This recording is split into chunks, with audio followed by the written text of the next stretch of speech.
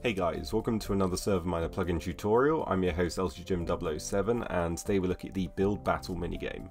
So this is a really awesome plugin which allows you to see who is the best at building in a small area over a short amount of time, and I'm going to show you how to set it up today. It's a really easy setup. It literally just uses a GUI and you need to set some locations and boundaries, and let's just jump into it. So if we do the command /BBA setup create, and then we're going to call it test, that is going to create the instance of it. So now we need to do the /BBA setup edit command for test. This is going to bring up a really cool GUI which has tons of things you need to set up, but it's really straightforward and makes it very simple. So the top row is going to be locations, then the countable stuff, so amount of players, and then the map name, the game type, the plots, and then a couple of things down here. So what we're going to do is set all this basically. So this is going to be the waiting location, so we're going to set this as the lobby, and then over here this is going to be our spectator spawn. So we're going to repeat the command to open the GUI. And then what we want to do is come down to where our plot is, and we can set the plot world. So we are going to left click. Now if we go back into it and just hover over these briefly, you can see you don't always have to left click. You can shift left click to get a setup item if you don't want to put it where it is. You can right click to where you set the location if you forget or want to change it. It's just as easy as that, which is really handy. So now that we've set these locations, we can also set the ending location, which I'm going to just set here for this tutorial. And then we can also set the sign to make sure you're looking at a sign. This is going to be the join sign. And what we can do is left click to set it while we are looking at it. And you can add more if you really want to. So we've only added one so far. You can also right click to remove it and shift right click to remove all of them. Minimum players, what we can do is left click to increase that, right click to decrease. So I'm just going to set to 2 and then max to maybe 4. Then we can set the map name. So there we go, I've set it to some nice colors, and we can go back into the GUI and we can set the game type. So classic is the default game mode, and then you also have guess the build, and you just have to type in whichever one you want. So we're going to go with guess the build for this particular case. We can go back into the GUI, and now that we've set the game type, we can go to the game plot. So this is where we need our selector. So we need to shift left click to grab it in our hand.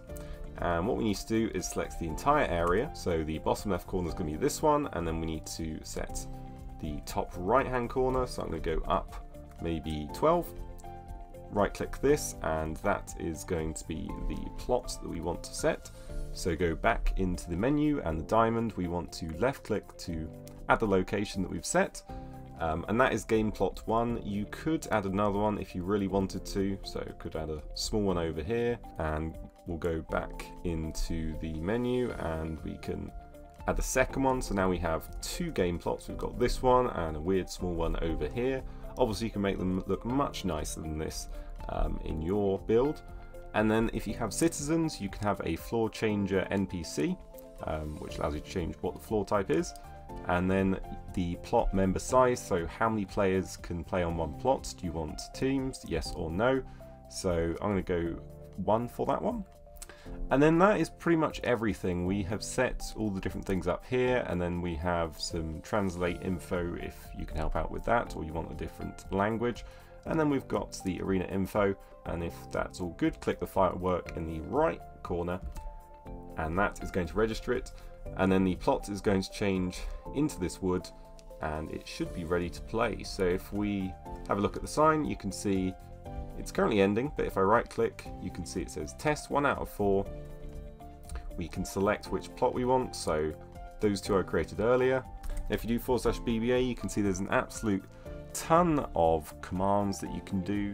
So here we are in the SMPitnik control panel, and as you can see there's actually a ton of YML files, so you can do a lot with this plugin, and there's a few folders. So if we go into the config, there's a few important things here we can do. So we have the language, you can change that if you want, and then the boss bar, does it display yes or no? Scroll down a bit, inventory managers, so does it want to save all of that info? Probably yes, otherwise your players won't be very happy.